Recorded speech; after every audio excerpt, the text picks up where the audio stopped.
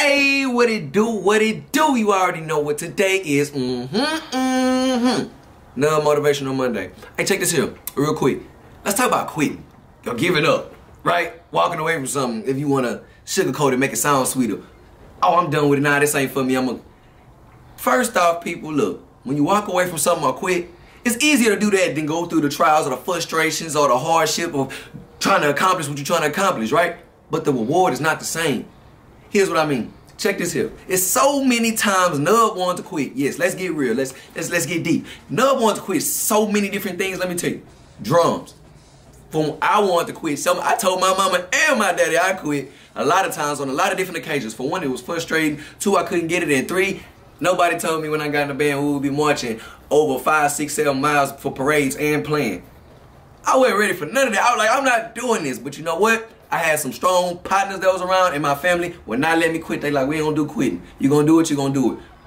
When I graduated high school, I had over $500,000 worth of scholarship money, y'all, for the band, right? Another thing, let me tell you, let's get even deeper right quick. You know what I'm talking about? Come here, let's come here. Check this here. Do y'all not know I could never go to a sleepover at none of my friends' house till I was at the age of 14?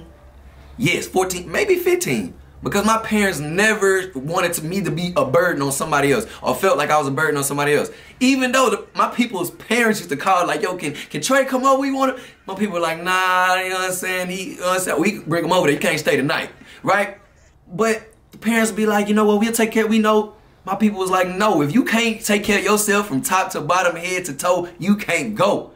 And so many times it was frustrating. I ran across the obstacles doing that. Learn how to dress myself with no hands. It's not as easy as you think. I make it look real smooth. But check it, I want to quit. I'm like, you know what? I quit. My people just gonna take care of me.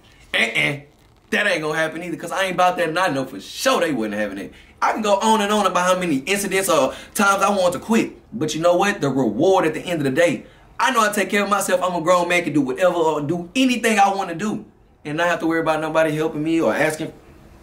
I did that, y'all. Don't worry about the hardship. It's gonna get hard.